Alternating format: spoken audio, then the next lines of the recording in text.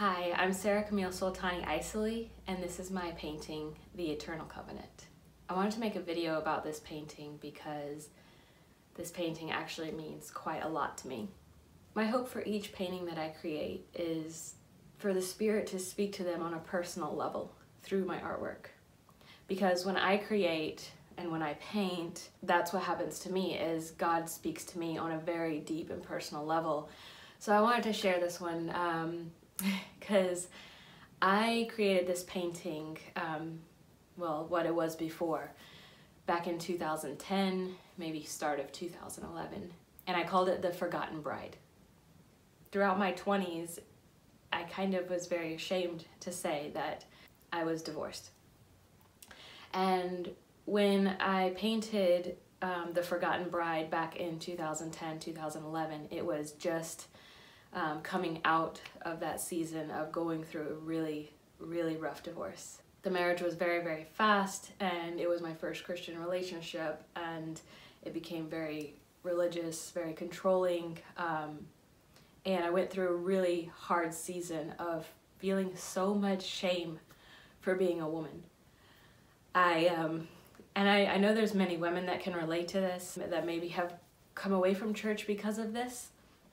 It was really hard because a lot changed for me in that relationship. Back then, I completely lost who I was. It was a really rough time. I ended up running away and doing everything I could to get out of the marriage, and in late 2010 we were divorced after 6 months of being married and a certain number of months of being separated.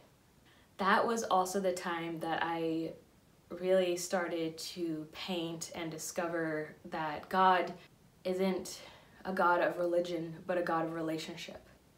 And in my paintings, I began to hear from Him. He began to speak to me, and this is the year that my prophetic art truly started. When I painted The Forgotten Bride, it was because God spoke to me through a specific verse in Isaiah 54. I actually published The Forgotten Bride in my book, Kisses of Eden, with the verse. And I remember painting the Forgotten Bride and just seeing myself as that lost bride in the woods. Not really knowing who I was anymore, but continuously choosing to look up and to just seek His face. I was actually facing a lot of rejection at the time, and that was really hard to walk through, but God was my everything.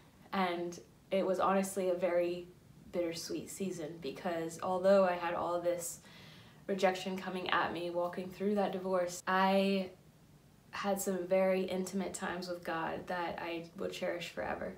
The Forgotten Bride never sold, and I really did cherish that painting because it was so meaningful to me. And it just kind of sat in my studio for many years, and I just felt like I needed to return to that painting. So I brought the painting down, and although it was an acrylic painting to start with, I began to go over it with oils. So I began to see things in the trees and put some faces in there to represent God as my mother and my father, but also my connection to the earth in which He created us from, and the light inside of me that you can kind of see resonating from this painting. Like in the bride itself, you see that she actually carries a light, and it's kind of illuminating the tree behind her. This year marks 10 years since my divorce. Exactly, actually. It was in December of 2010. And I just realized that. So I've just finished this new painting, which is no longer The Forgotten Bride, but now it is The Eternal Covenant. And I named it this because when I went back to that verse, Isaiah 54, the title of it in my Bible was The Eternal Covenant. And so I just thought that that name for this painting fits so well with what I was feeling and hearing in the Spirit as I created it. No longer the Forgotten Bride, but now knowing where I am inside the Eternal Covenant. Never forgotten, but I just had to find myself again. I really feel the walk with Christ is one of the heart. It is one of healing, constant transformation.